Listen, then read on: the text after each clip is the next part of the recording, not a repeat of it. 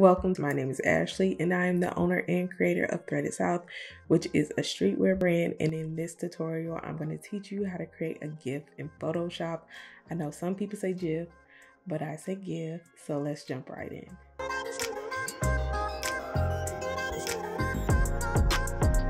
So the first thing you want to do is create a new document and change the width to 300 and the height to 600.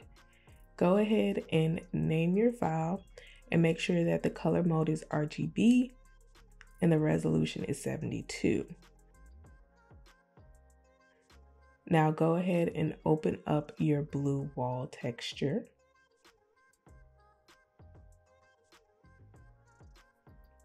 Now I am going to rename it.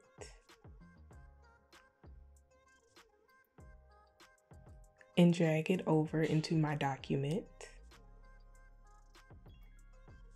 Create a new black and white adjustment layer. And change the opacity to 70%.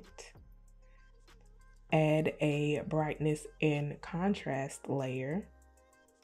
And change the brightness to -55. And the contrast to 65.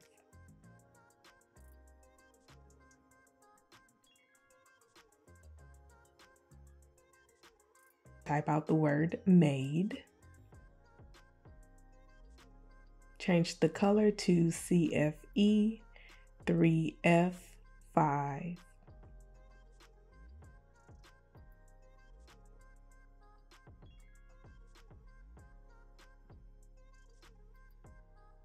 Change the font to Nicolini.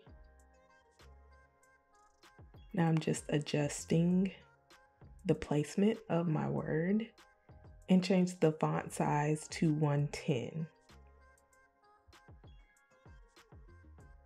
Type out the next word, you.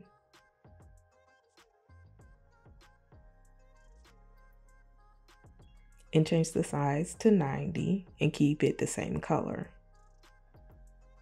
And just go ahead and readjust it and type out the next word, which is look. Change the OOK to 150.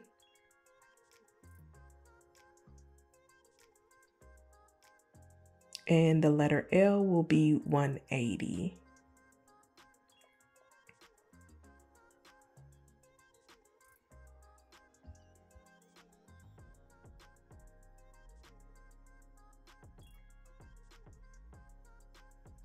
And now select all three of the layers and I'm placing it above my brightness and contrast adjustment layers and go to edit, transform, skew and change the skew to -5.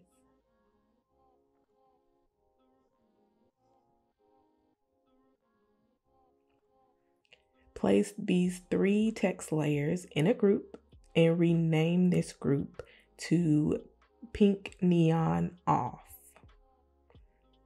Now on this group, we're going to apply 3 layer styles. The first one will be stroke. Change the size to 2, the blend mode to screen, and the opacity to 51%. And the color I want you to use is FFD5F3.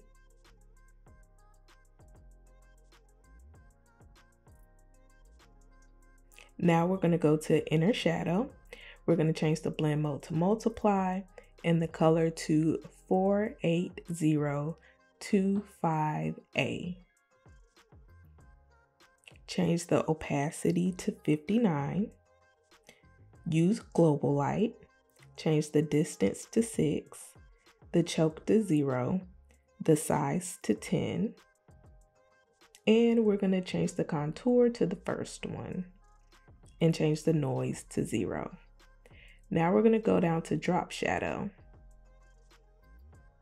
Change the blend mode to multiply.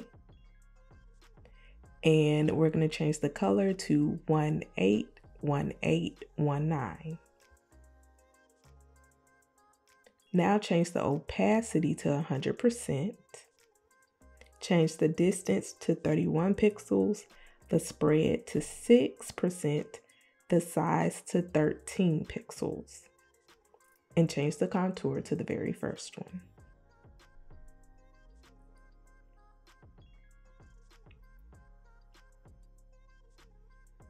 Now what we're going to do is duplicate this group. And we're going to rename it Pink Neon On. Now we're going to make some additions and some changes. Let's start with the stroke. Let's change the opacity to 100%. We're going to remove the inner shadow.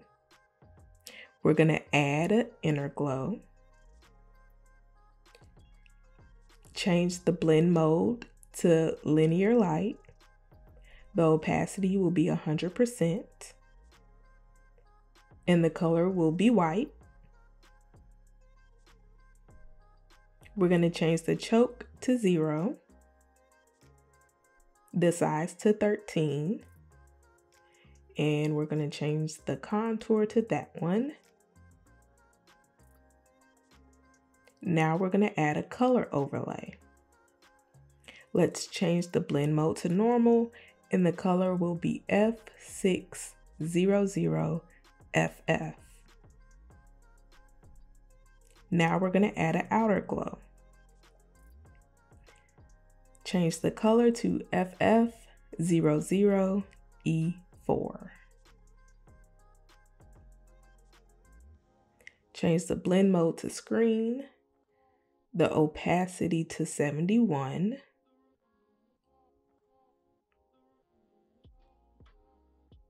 Change the size to 13. We're going to change the contour to this one that I'm selecting. And we're going to keep the drop shadow as is. We're not going to make any changes to that.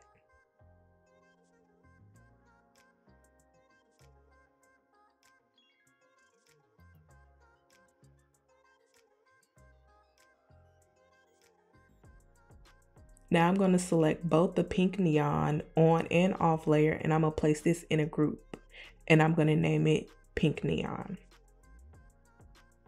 Now I'm going to duplicate this group, and I'm going to name it Blue Neon. And I'm also going to rename the inside groups as well so that they both say Blue Neon On and Blue Neon Off.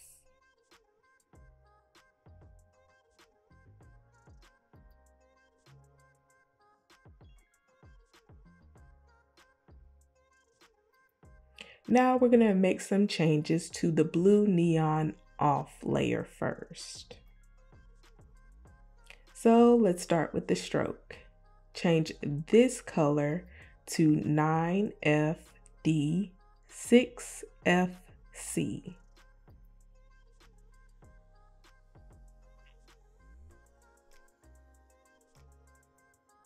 Now we're going to go to the inner shadow and change this color to 022F5A. And we will leave the drop shadow as is.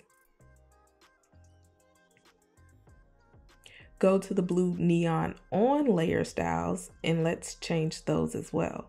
Go to the stroke and change the stroke to 9FD6FC. Inner glow will be left as is.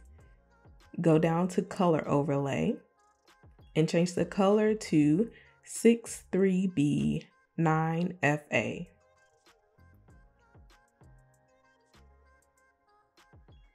Go to outer glow and change the color to 0389FD.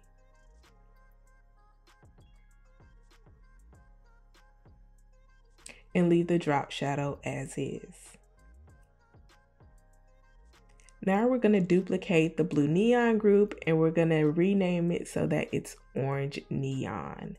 So go ahead and change the inside folders as well to orange neon on and orange neon off.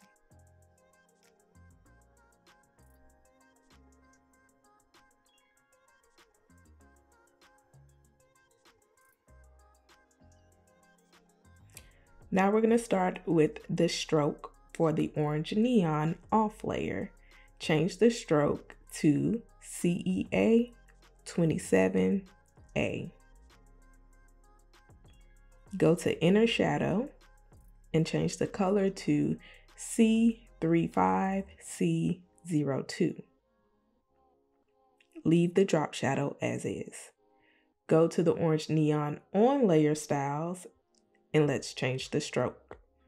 Change the stroke color to FFB 409. On the inner glow layer style, change the color to FB8E2D.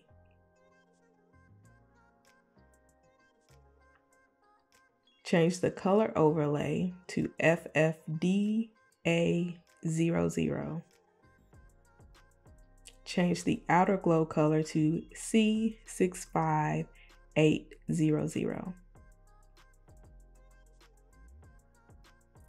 And leave the drop shadow as is. Open up your shoe number 1 file and rename the layer and convert it to a smart object. I like to convert them to smart objects just in case if I need to resize them and make them larger, I won't lose the resolution. And I'm going to go to select subject, which it has selected my shoe, and I'm going to use my pen tool here to select the areas that the select subject feature didn't include.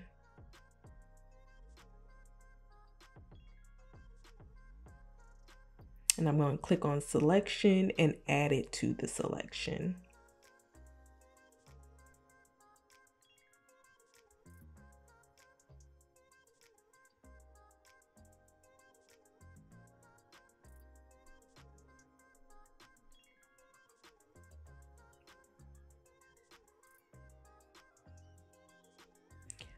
Once that is done, create a mask. And do this for the other 2 shoe images as well.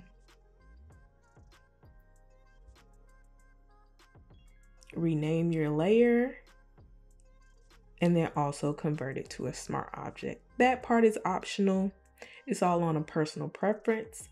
So select subject, and here you can see it's selected the whole entire leg along with the shoe.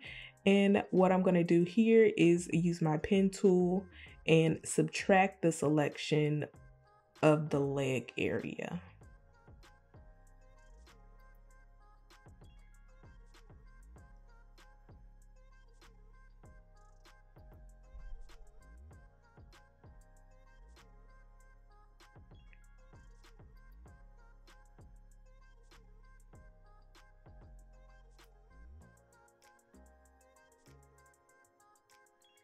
And also create a mask for this layer as well, once you finish adjusting your selection.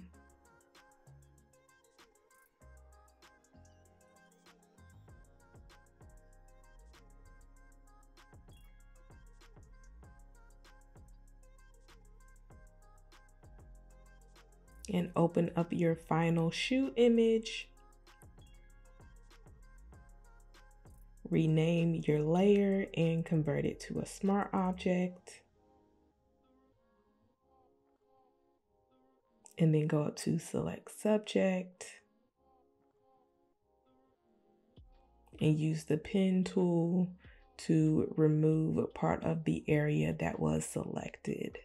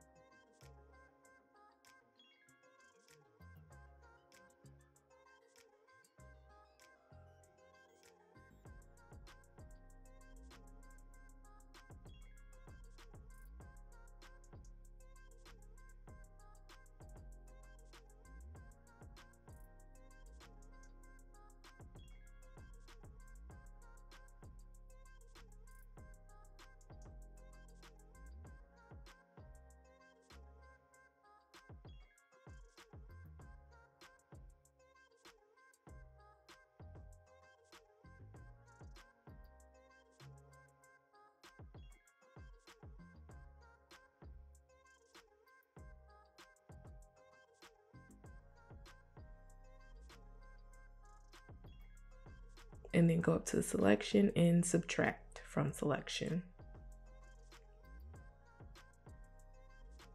And I'm just cleaning it up a bit more and selecting the areas that wasn't originally selected.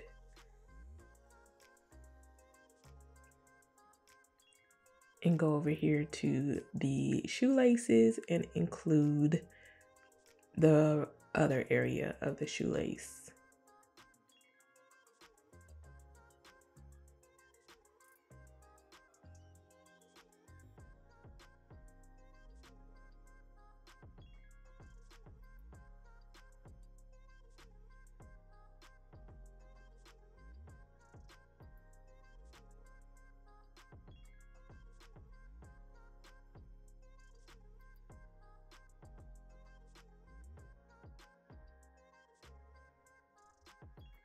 And make a mask from it.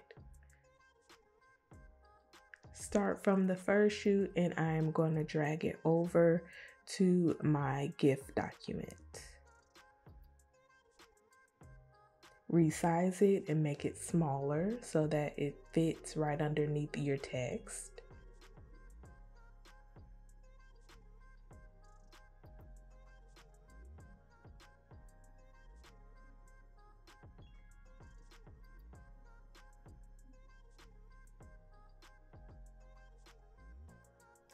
You may have to also adjust your neon text layers and move them upward so that it fits.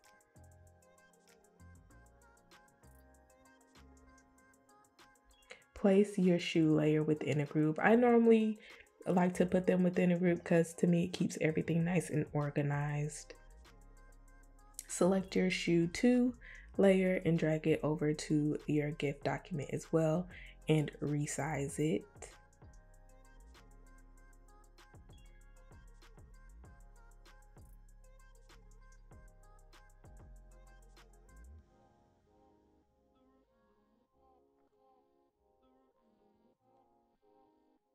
And place it within its own folder as well.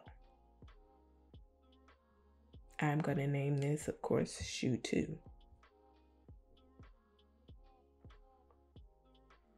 And now I'm going to take my last and final shoe, bring it over and resize it and adjust it so that it fits.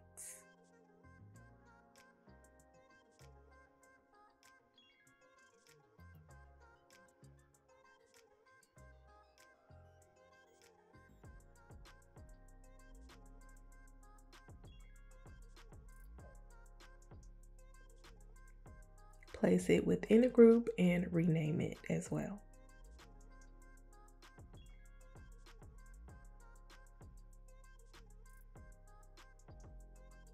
I'm going to make my shoe 2 and 3 invisible while I work on my shoe group 1 layer.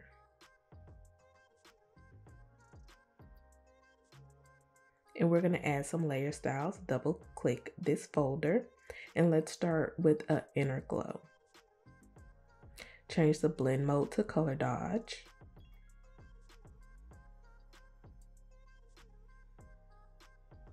Change the opacity to 68% and change the color to 3D B6FB.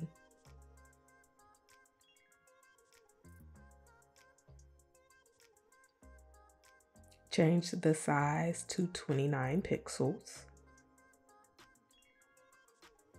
and then leave the rest of it as is. Select outer glow, change the blend mode to hard light. The opacity should be 77 and the color should be A8089A. Change the size to 95 pixels. And the contour should be the very first one. And you're going to click on OK. And then go over to shoe 1, right click and copy layer style. Select our shoe 2 layer And we're going to paste this layer style by right clicking and paste layer style. Click on Inner Glow for our Shoe 2 layer, and we're going to change the color. This color for Inner Glow should be 3DB6FB. And then the color for the Outer Glow layer should be 98DF4FF. And then repeat those same previous steps by right-clicking and pasting the layer styles. Change the Inner Glow for our Shoe 3 layer to CC5303.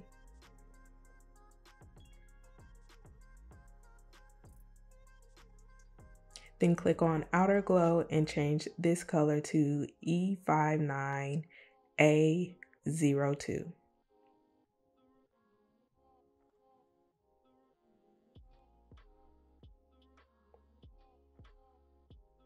Now in our next step, we are going to create a nice little button.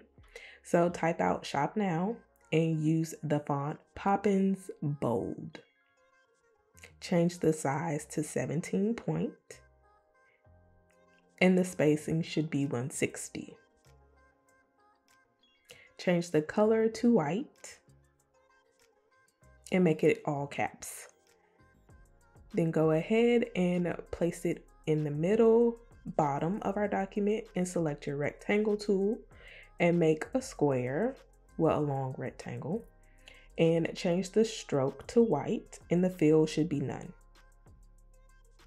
We're going to make some rounded edges here, so in our properties panel, change those rounded edges to 4 pixels.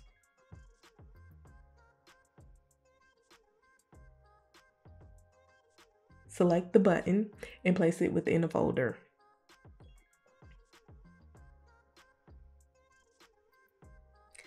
Now select the rounded ellipse tool and make a circle that's not too big. And then grab your text tool and we're gonna type free shipping around the edge.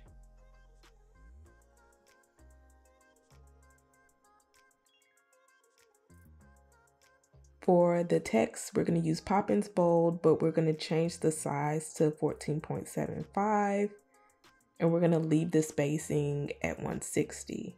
So I'm just going to type out free shipping again because we're going to have this actually rotate in a circle once we animate it. I will show you how to do that later. You may have to just adjust the spacing depending on the size of your text. And we can get rid of that ellipse.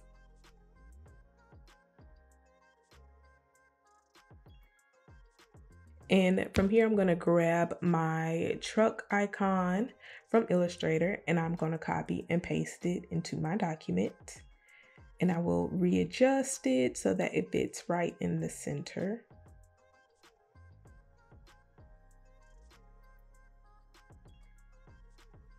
I will also rename this layer Shipping Icon.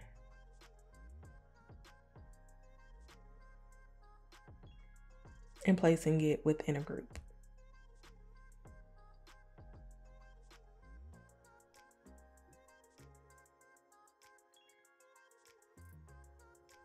Now go and select one of the neon on layers and we're going to right click this group and we're going to copy these layer styles.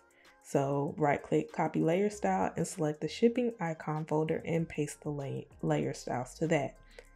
Click on the stroke and let's change these colors around. Change this color to F0EFEE.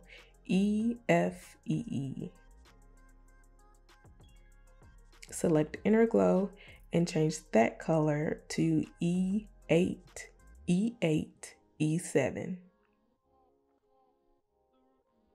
Select Color Overlay and change this color to DF.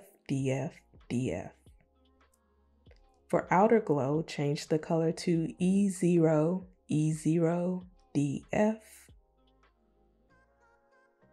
And for Drop Shadow, we're going to leave it as is. Select your free shipping text and we're going to duplicate it 3 times so that we have 4 layers in total. And each time I duplicate it, I am rotating each layer a little bit clockwise. And then you can make your top 3 layers invisible for the free shipping.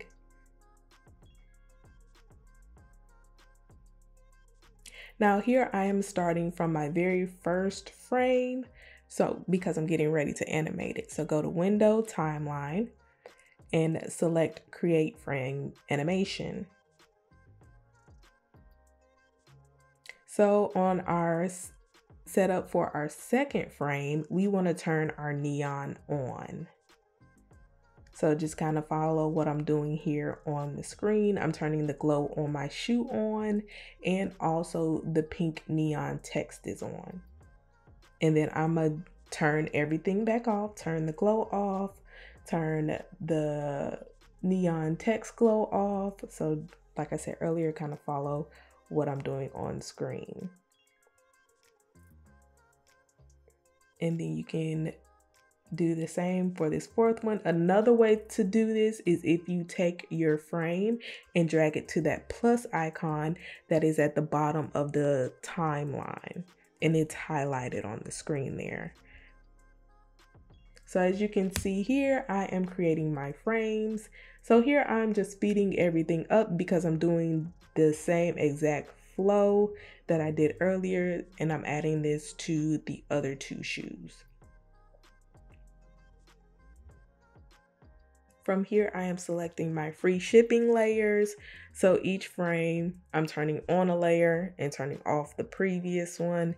And I'm gonna keep doing this all the way until the end. So like I said, I'm speeding this part up a bit.